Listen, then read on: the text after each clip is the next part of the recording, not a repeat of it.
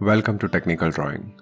Today we are going to draw a pentagon and septagon inside a circle, or we can say how to draw any polygon inside a circle. It is called general method for drawing any polygon inside a circle.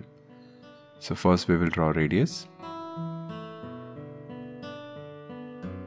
So first I will draw a circle. Now in my last video we have seen how to draw square, hexagon, octagon, right? All those polygons inside a circle. Now in this we'll try pentagon, heptagon, or we can say septagon also. So first we will draw a circle. We'll write diameter AB and O. This is 80. Radius 40. And this method you can apply for all the sums. See, in this what you have to do, you have to first divide diameter into 5 equal parts because you want pentagon. If you want square, then you divide into 4 equal parts. If you want triangle, then you divide into 3 equal parts. That way. So now we want pentagon. So we are dividing into 5 equal parts. See, take radius 1 centimeter and cut 5 times. You have to cut equal arcs. You can take whatever you want. So this is A to 5, then join 5 to B. Then we'll draw parallel method. If you recollect how to divide line into equal parts, right? In that we have done this method. It's more like a boat method where we'll keep the set square, we'll give the firm base, and then we will slide. See this.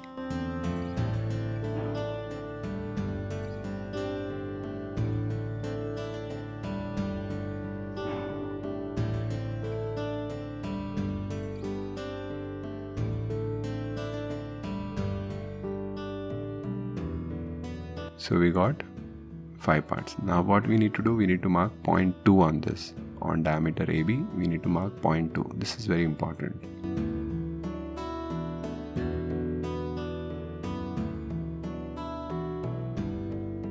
After that, you take B to A and you draw arc down.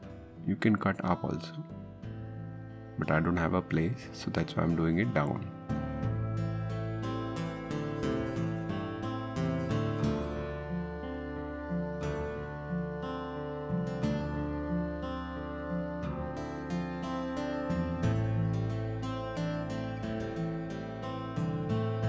This is point C. Now join C to 2 and extend the line.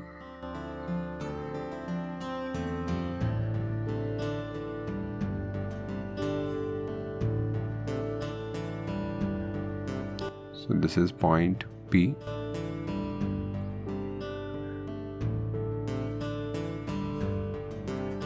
Then take A to P.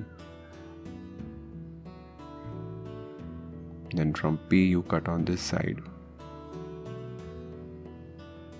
This is Q. Same way, I will take A to P and I will cut it on down. Always remember, you have to cut one up, one down. That way we need to cut arcs. This is S, and from S you cut on this side. R. You could have done it from Q also, P, Q, R, S, clockwise. But it is always advisable to do it one up, one down to minimize the error. If there is any error, then it will get minimized. Then join O to P, O to Q, O to R and O to S. So you'll get 5 parts.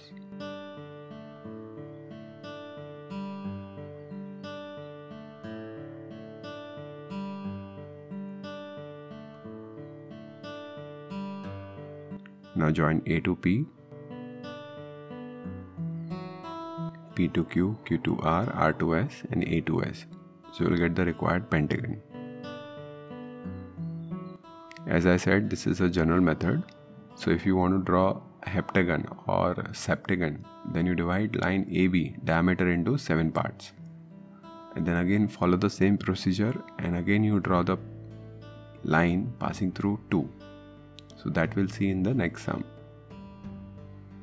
Right now I'm going to do it.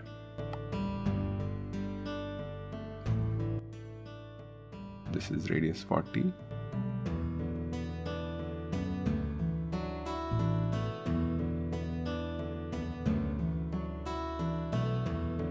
You need to do dimensioning like this for circle.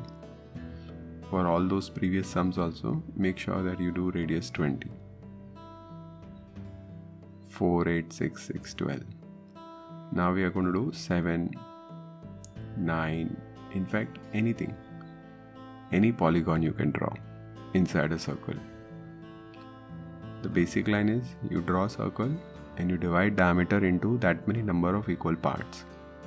Now in this case we want septagon, so we'll divide into 7 parts. See, I'm writing OAB. Then I'll divide line AB into 7 parts.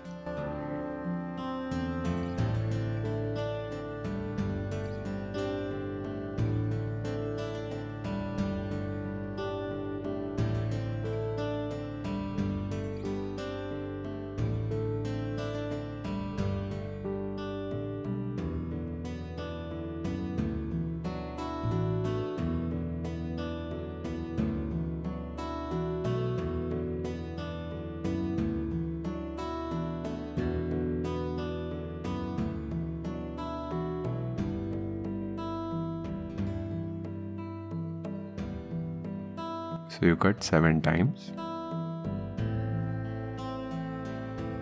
Then join 7 to B.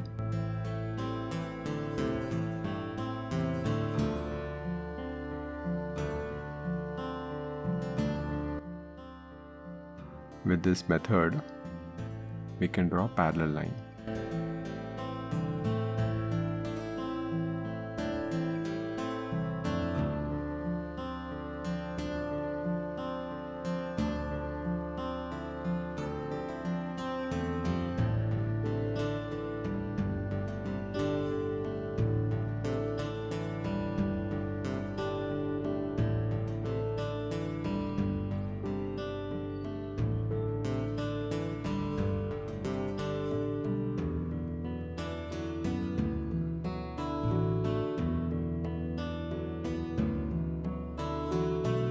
Again you cut it down, you will get point C.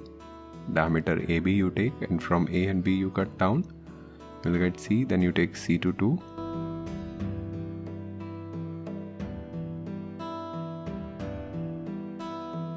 So you will get point P, then you take A to P, and then you cut one up, one down. See this, take A to P, you cut it down. Then from P you cut it up. Then from here also you cut it down. See. So one up, one down would be best to remove any error.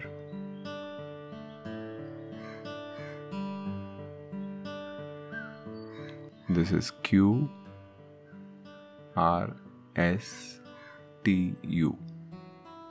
Now join with point O. So you'll get required 7 parts. So we have divided circle into 7 parts.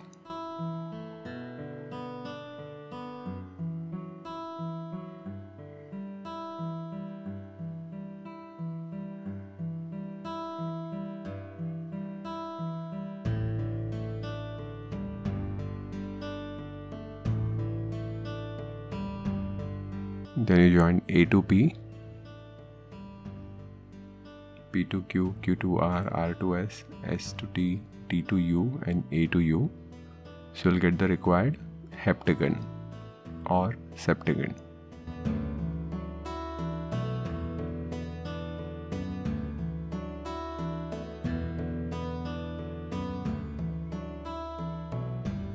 Now same way, if you want nanagon, 9-sided figure, then you divide line AB into 9 parts. Right? That way you can keep on doing this for any polygon. Thank you.